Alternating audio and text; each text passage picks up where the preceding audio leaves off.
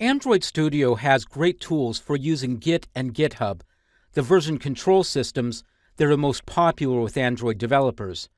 But in order to use those features in Android Studio, you must have Git installed in the first place. On Mac, you can find out whether you have Git installed by going to a terminal window and then typing git --version.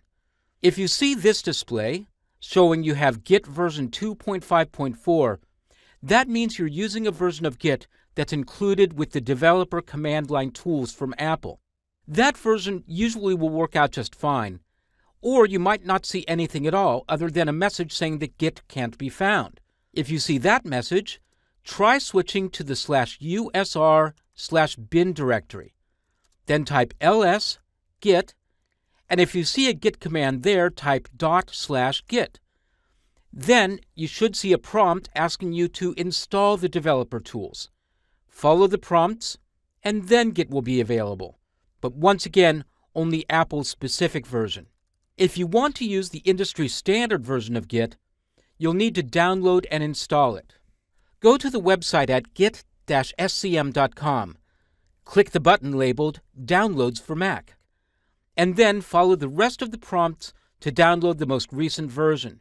The most recent binary version as of the time of this recording was 2.6.4.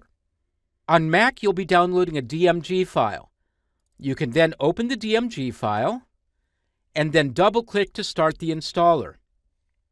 There aren't any options, so just follow through the prompts and complete the installation, typing in your administrative password when it's requested.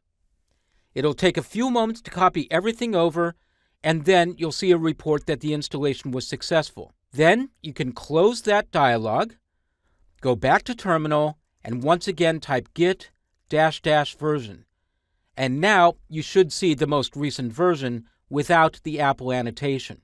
If this is what you see on your Mac, then your copy of Git is updated and is sure to be compatible with Android Studio.